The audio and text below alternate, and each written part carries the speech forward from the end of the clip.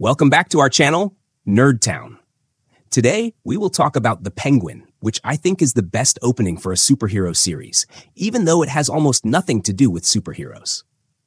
This series takes us back to the time of beautiful gangster series The Sopranos and the legendary Breaking Bad. Yes, I am not exaggerating.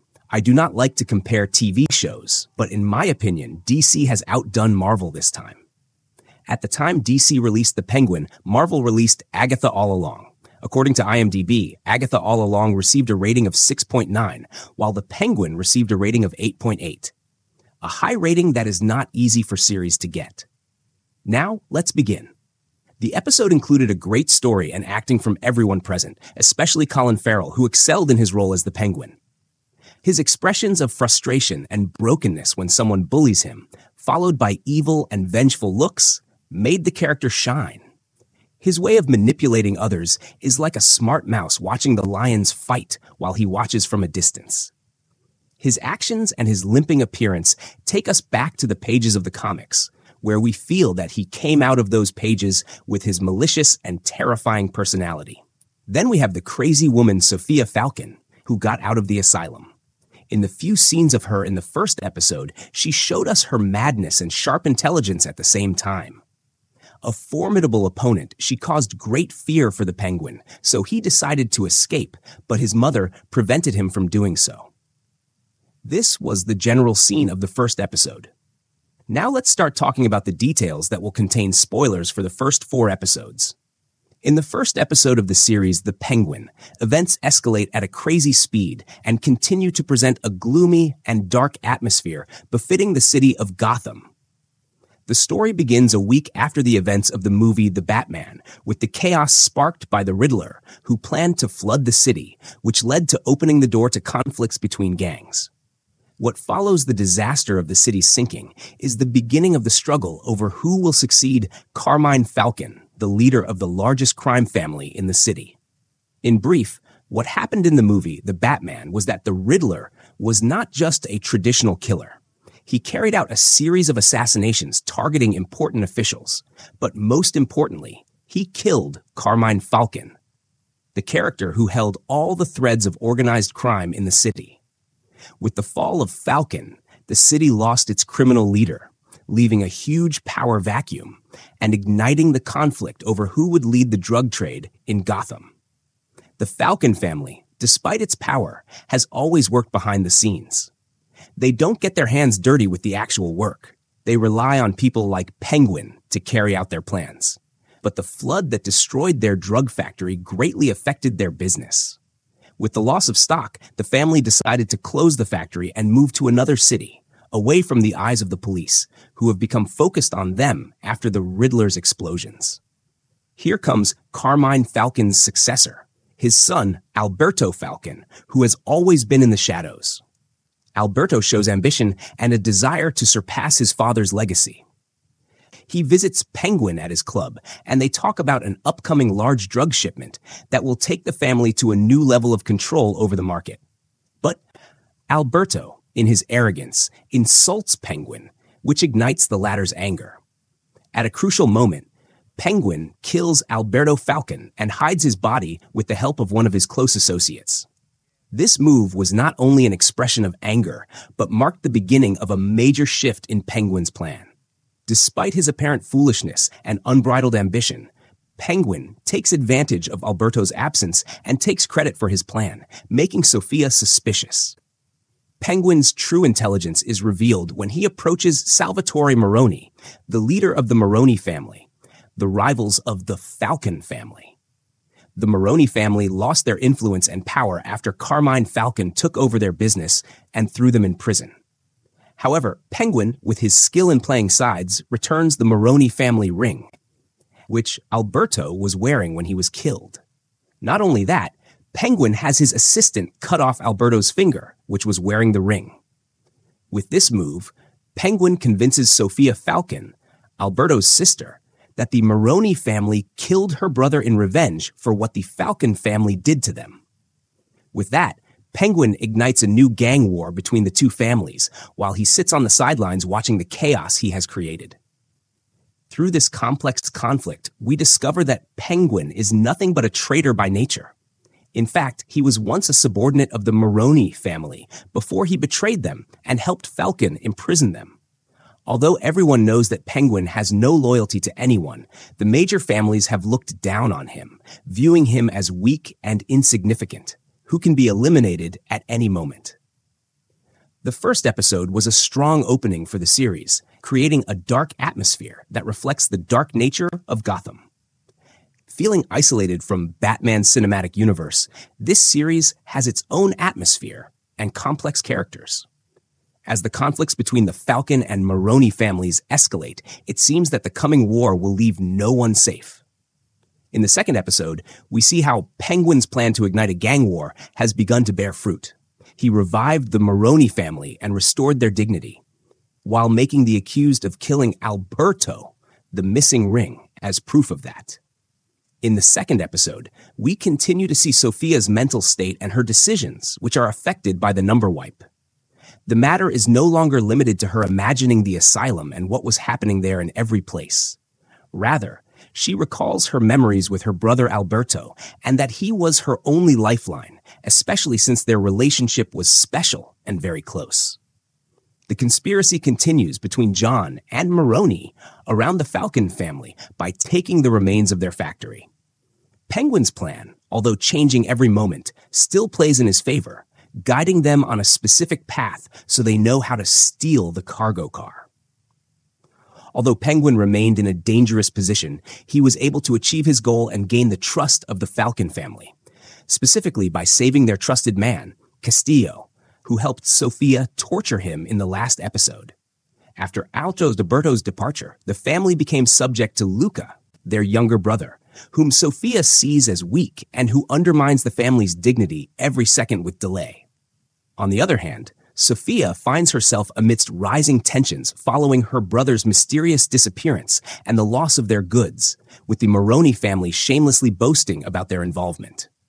Through her investigation, Sophia discovers that a spy from within the Falcon family is feeding information to the Maronis. To unravel the truth, she seeks assistance from a corrupt police investigator, a former associate of her father's, hoping he can uncover the answers or lead her to someone who possesses vital information. Meanwhile, Eve, a friend of the Penguin, uncovers a shocking truth. The Penguin is responsible for Alberto Falcon's death. Taking Eve along with him is merely a cover, and the Penguin realizes that the game of exposing secrets has begun. He knows he must make the first move. Sophia and the corrupt investigator successfully kidnap one of the Maroney family's men. The Penguin opts to eliminate this man, the only witness who could potentially unravel his scheme. He planned to blame Johnny, the assistant to Luca, the current head of the gang. However, when that plan fails and the gravity of the situation dawns on Sophia, she orders a thorough search to determine who possesses the murder weapon used to kill the man of the Maroney family. In a cunning maneuver, the Penguin plants the murder weapon in Castillo's pocket, setting him up to take the fall. The third episode shifts focus to Victor. It begins with a flashback that takes us back to his past, where we find him on an ordinary day in his neighborhood. He meets his girlfriend Gracia, who reproaches him for being late, reminding him that their friends are waiting for them on the rooftop. After a hasty apology, Victor heads home, where his family is gathered, engrossed in the news about Bella Real, the leading candidate for mayor. At home, Victor helps his father pack groceries and expresses his desire for a salary increase. However, his father insists they must make do with what they have.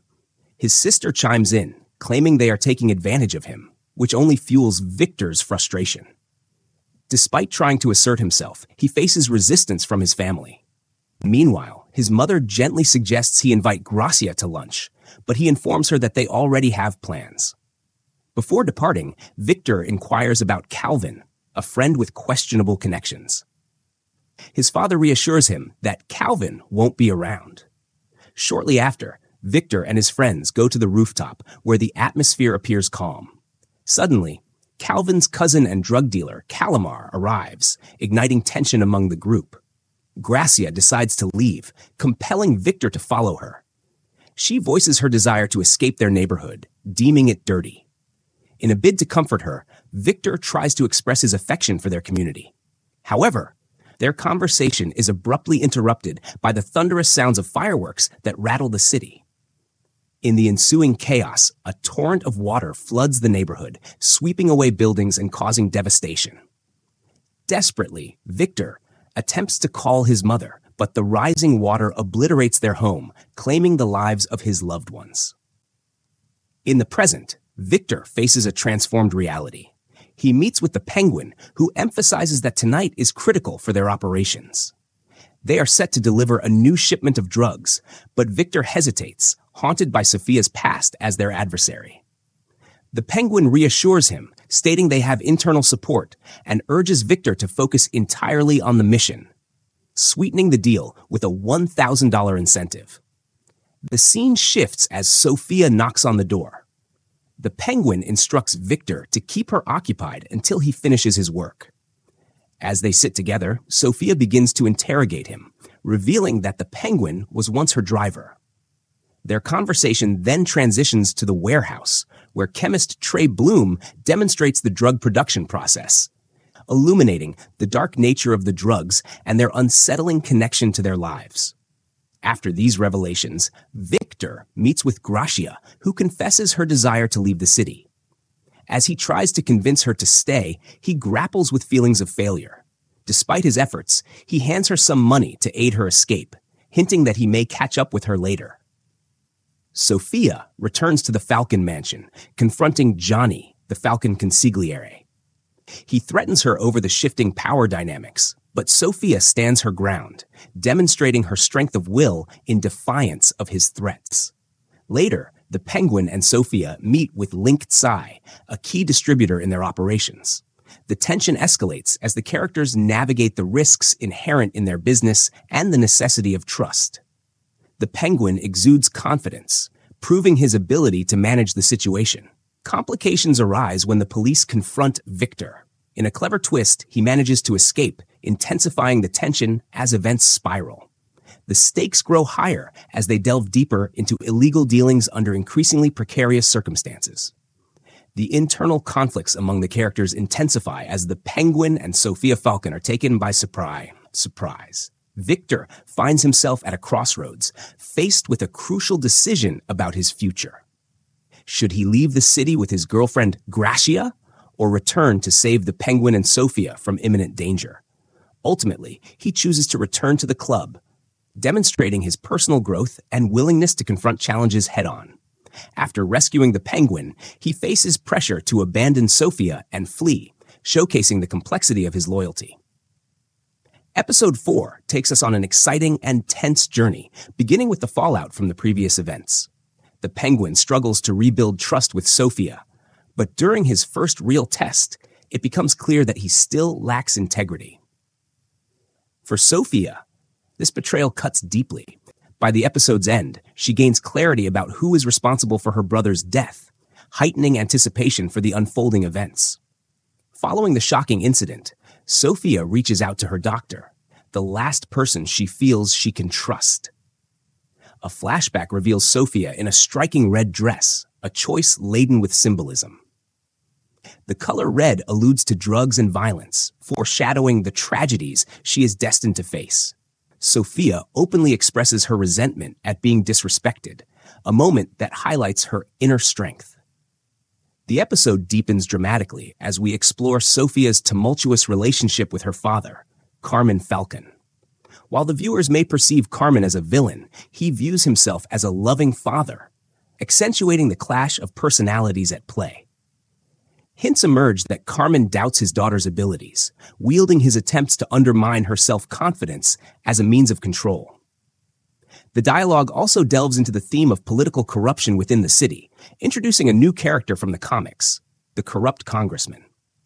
This narrative thread reflects the lengths to which those craving power will go, often at the expense of others.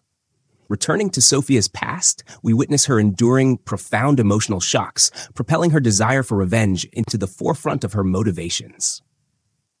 As the episode unfolds, the strained relationship between Sophia and Carmen becomes increasingly evident. Carmen utilizes his daughter as a pawn to fulfill his own interests, all while disregarding her feelings and aspirations.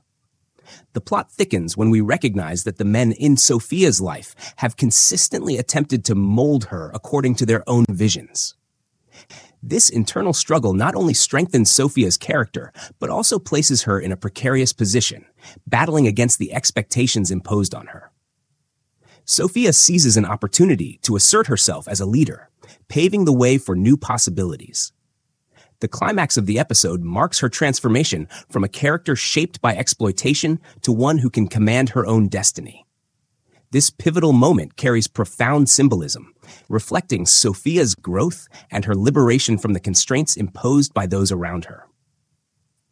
The events of the fourth episode leave us in a heightened state of tension and anticipation as the drama intensifies and corruption is unveiled in its most blatant form. The characters become increasingly intricate, and with each episode, viewers find themselves ensnared in a web of conflicts and intrigues. By the episode's end, the narrative keeps audiences eager to discover how Sophia will navigate her relationships with the other characters. The fourth episode serves as a thrilling exploration of Sophia's internal struggle, illuminating the complex dynamics between her and those around her, particularly her father. This portrayal compellingly reflects the realities of intricate family relationships within the realm of crime. As we look forward to the fifth episode, it is clear that the story is poised to escalate tension further and deliver even more surprises to its viewers. As we wrap up this deep dive into The Penguin, it's evident that we're witnessing something exceptional in the realm of superhero television. This series distinguishes itself not only through its compelling characters and gripping storylines, but also by reinvigorating the essence of the classic gangster dramas we all know and love. Colin Farrell's portrayal of the Penguin is a masterclass in nuance, skillfully blending vulnerability and menace that keeps us on the edge of our seats. With each episode, we're pulled deeper into the murky waters of Gotham's criminal underbelly, where power struggles, betrayal, and moral ambiguity reign supreme. It's a stark departure from the overly polished superhero narratives we've grown accustomed to, and that's exactly what makes it so refreshing. If you enjoyed this breakdown and want to see how the story unfolds, be sure to catch the upcoming episodes of The Penguin. And don't forget to share your thoughts in the comments. What do you think of the direction the series is taking? Thanks for tuning in to Nerd Town. Remember to like and subscribe for more content that dives into the heart of your favorite shows. As always, stay nerdy, my friends.